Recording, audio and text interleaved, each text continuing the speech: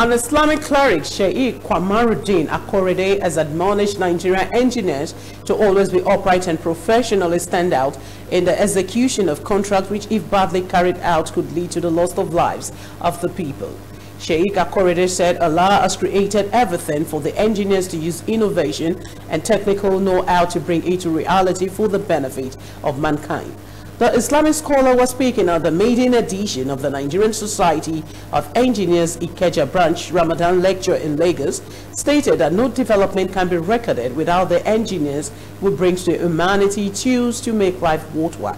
Akorede, who spoke on the theme Engineering Technology in Ramadan, coping with work and faith, said Almighty Allah has the utmost knowledge of the time of the season when new technology should come to help humanity in living a better life, and the engineers are the people that bring it to reality.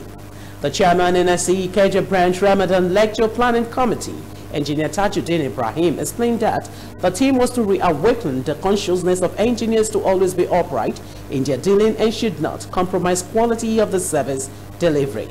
The Vice Chairman, NSC IKEJA, Engineer Nimot Muili, urged Muslim engineers to uphold ethics of the profession and never cut corners in their respective field of engineering. We encourage our Muslim brothers, engineers, to have faith in Allah subhanahu wa ta'ala, to work and to be honest. Allah subhanahu wa ta'ala will ask them in the day of judgment or on whatever they have done in this dunya. That's why we encourage everybody to let our children to join course engineering. Engineering is very useful for humanity. Allah subhanahu wa ta'ala has created everything for us. Allah has created everything for you, but how to utilize all these things, materials, has to do with engineering, technology. May Allah subhanahu wa ta'ala grant our children understand of religion and the best understand of their studies. We have to be intentional about what we do as engineers, as professionals, the people we work with, how we go about our daily activities, how to best make use of technology to ensure that we don't impact the environment negatively.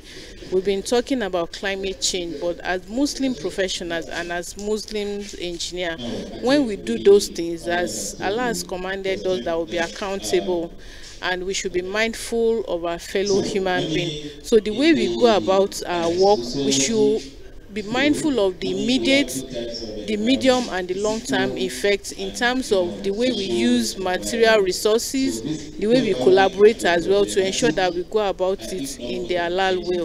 The title of this maiden edition of our public lecture, which is the Ramadan lecture, is Engineering Technology and Ramadan, Coping with Work and Faith.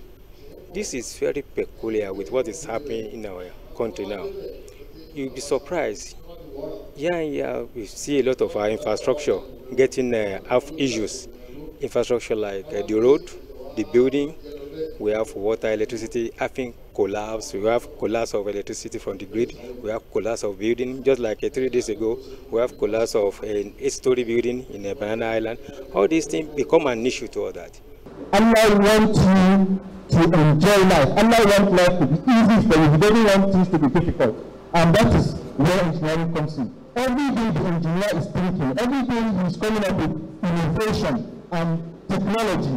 How can we make life easy? How can we make life cheaper for people? So if engineering and engineers are doing wonderful in that area, then we should know that it is exactly what Allah wanted for life to be easy and enjoyable for us.